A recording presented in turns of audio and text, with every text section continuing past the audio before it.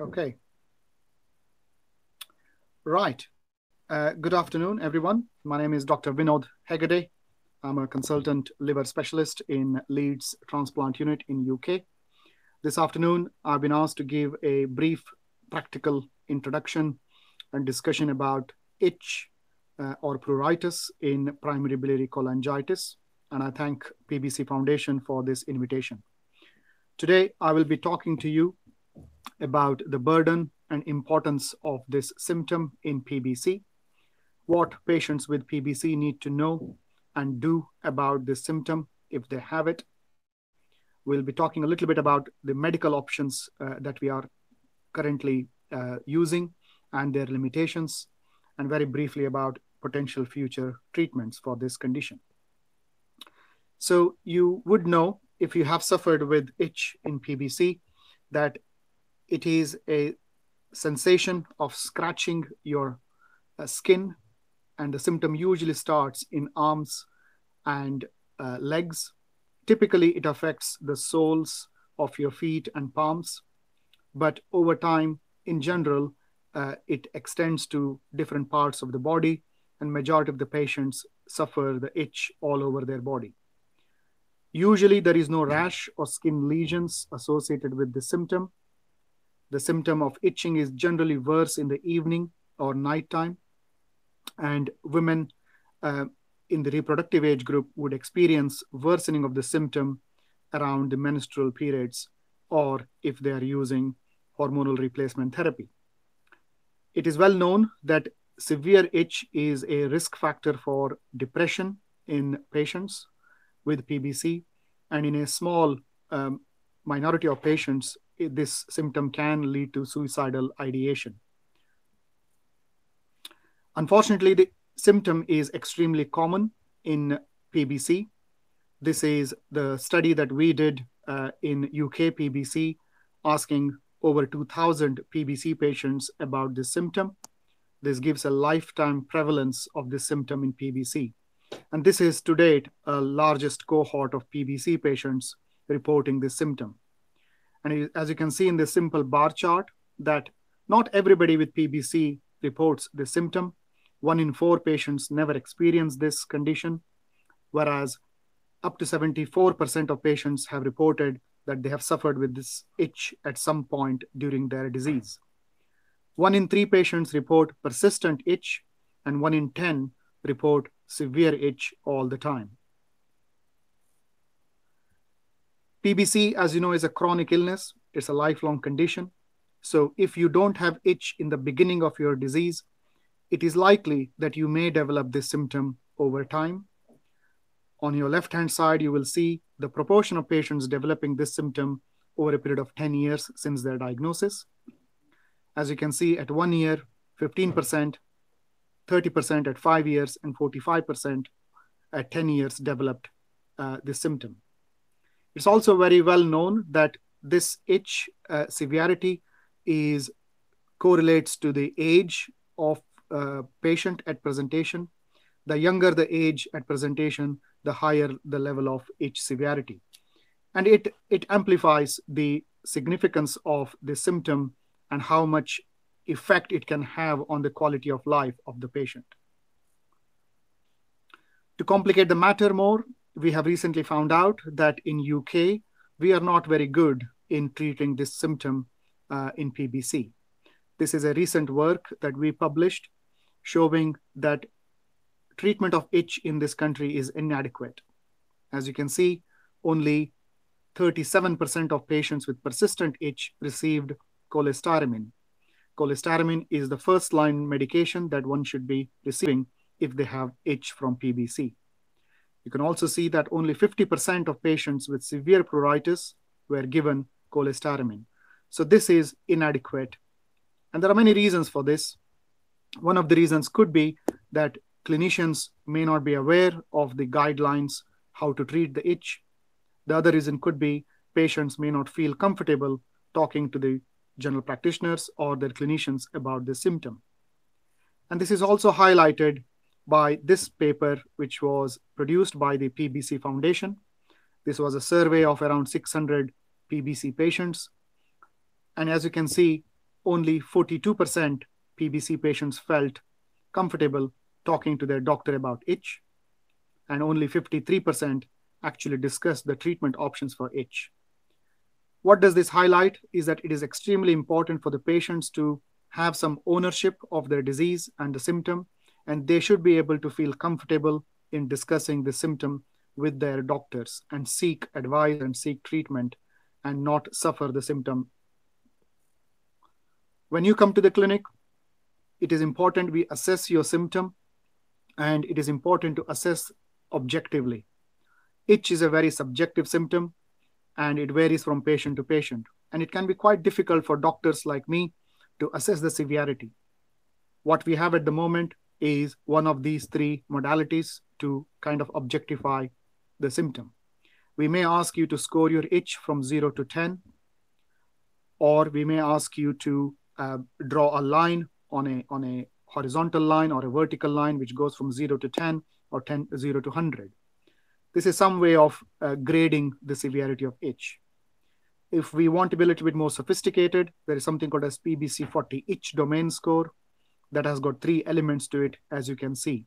And we ask you to circle these responses, and we add them together, and we get a score out of 15, and that gives us an idea about how severe your itch is. It is also important to know that if you are taking obeticholic acid for PBC, it may worsen your itch.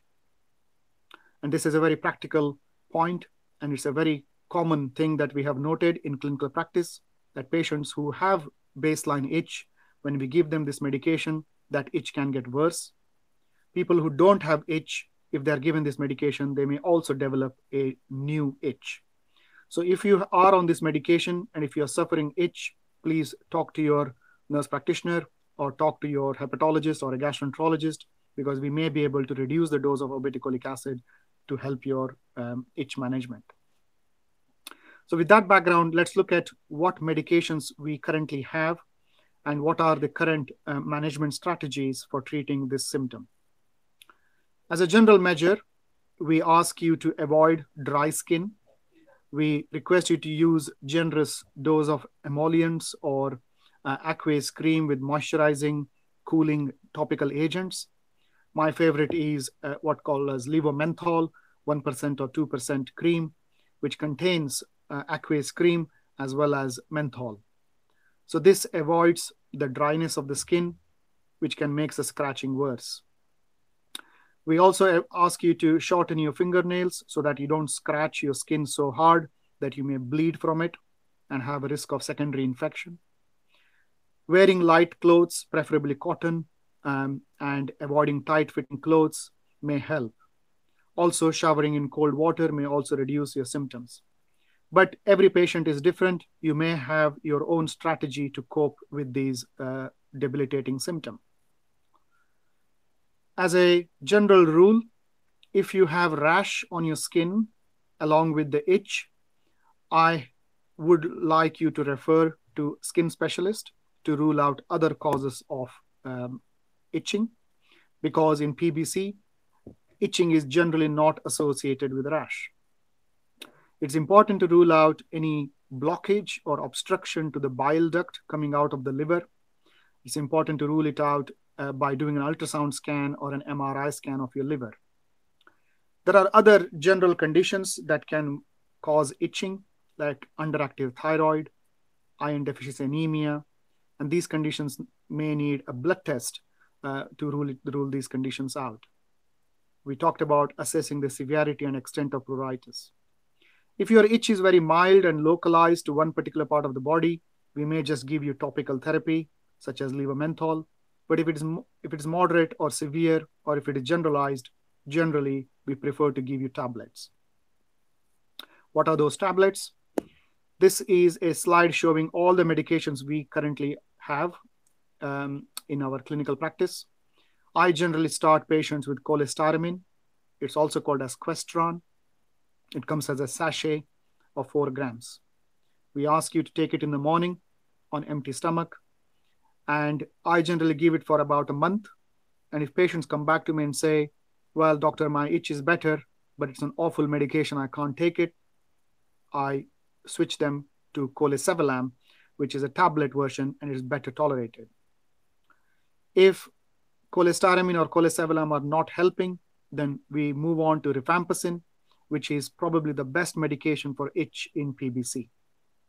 The problem, of course, with this medication is it needs close monitoring with liver blood tests. So you need a blood test every 2 or 3 weeks when you're on rifampicin. The dose is generally started at 150 milligrams, and we can take it all the way up to 600 milligrams with careful monitoring. There are other medications available, such as naltrexone, sertraline, but usually these medications are not well tolerated and may not be effective. More recently, we have started to use bezafibrate, and in some people, we can give gabapentin as well. So unfortunately, these are the only few medications available for treating itch in PBC. Therefore, it is important to use these medications in a systematic, stepwise way, and all the patients, in my opinion, whoever has got itch, should go through this treatment ladder. And it's important for you to understand this so that you can have a discussion with your clinicians as well. What if you have tried all the medications and you're still very itchy? And that's when you go to the top of the ladder, you can see the step 5, where there are some rescue treatments available. What are they? One of them is called phototherapy or light therapy. This is using short bursts of ultraviolet light on your skin to break down the chemicals that may be causing the itch. This is proven therapy. This has to be done under medical supervision. Most hospitals in UK have a phototherapy unit, and we may refer you to the skin specialists who have the facilities. Please remember, this is not same as going into a sunbed. It is completely different to that. This has to be done under medical supervision. The advantage of phototherapy is it's a very short burst of treatment. Treatment may be up to 2 or 3 minutes, but you may have to have it 3 times a week, up to 12 weeks or 24 weeks. But it is usually very effective. So please talk to your clinicians about it. The other medications available is called plasmapheresis or plasma exchange. This is like your kidney dialysis machine. This is usually done by hematologists or blood specialists. Some units have it, but not available in every hospital. This is where you will be connected to a cannula and blood will be taken from your arm, run through that machine, which separates the liquid portion of your blood called plasma, and you will be given a supplement solution either with saline or albumin. And again, we have seen very good results with this plasmapheresis.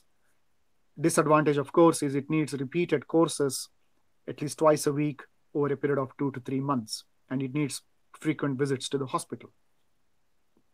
The other option, of course, is to have something called as nasobiliary drainage, which is basically an endoscopy or a camera test where a fine bore tube will be placed in your bile duct, and it will be brought out of your nose and connected to a bag, and the bile can be drained out of that bag.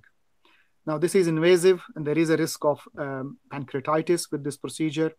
But in people with severe itch, where everything else has failed, this is quite important treatment. And we have done this here in Leeds.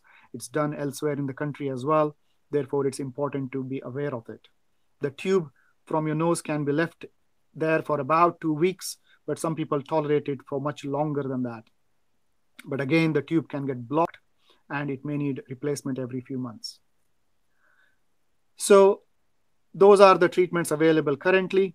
In future, we may have better medications. The top 2 are possibly the more promising ones. IBAT inhibitors, which are called linerixibat or maralixibat. They are not currently available. They are still undergoing the clinical trial, whereas bezafibrate is available at the moment. And there are many other medications listed here on this slide, which may become available in near future. This is a slide just to show the effect of GSK compound, the IBAT inhibitor, linerixibat. This was our study in Newcastle, along with Birmingham patients when we did it. Short course of 2 weeks of treatment in about 22 patients with PBC and itch showed remarkable improvement in their symptom after giving this medication for 2 weeks. So it's a promising drug, and I'm hoping one day it will become available for routine use. Bisafibrate has been around for a number of years, but more recently it has been shown to be effective. This is a study from Netherlands where they treated about 70 patients. 24 of them were with PBC, and they showed that up to 45% of patients treated with bisafibrate had 50% or more reduction in their itch. The medication was given once a day for 3 weeks. It also reduced their alkaline phosphatase, which is a marker of PBC. So these results have been published in a paper and gives us more confidence in using bisafibrate in our clinical practice. So finally, my summary points are that itch, unfortunately, is a very common symptom in PBC. It's important to acknowledge the burden of this symptom and understand how detrimental effect it can have on the quality of life. It is a symptom of young women, unfortunately, and it's also very common in people who have not responded to ursodeoxycholic acid. I encourage you to understand the symptom. I encourage you to seek medical advice and treatment, and please do not hesitate to talk to your GP or clinicians about this condition in the clinic. As I said, it's important to treat this symptom in a systematic, stepwise way with whatever little medications we have. Of course, we need better medications.